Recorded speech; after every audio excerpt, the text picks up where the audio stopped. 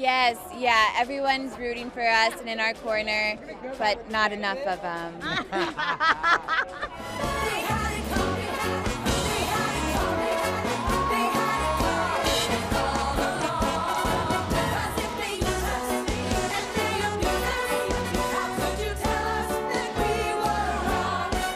Of course, I'm so proud.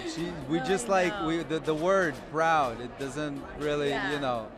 I love Gabby. I want her to succeed, and to see her succeed tonight was a huge privilege for me. So if that's pride, I'm very proud of her.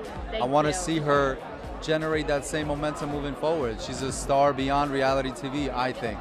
And I am excited for her. That's it. Speak for yourself. I love reality TV. Said losing. Hard, right? It is hard. Yeah, but it's like, honestly, it's not Charlie and Mark deserve the world. Every time they perform, they made people feel something. I loved watching them.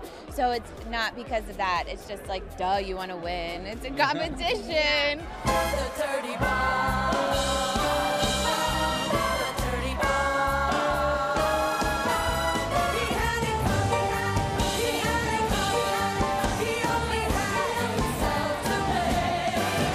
Hey, it's been a really, really important season on many different levels. From the back end of the camera, the changes, Disney Plus, production, to the front end casting of a really dynamic cast. I think this is one of the better casts we've had in a very long time. And you could see that translate in the season and then also in the finale.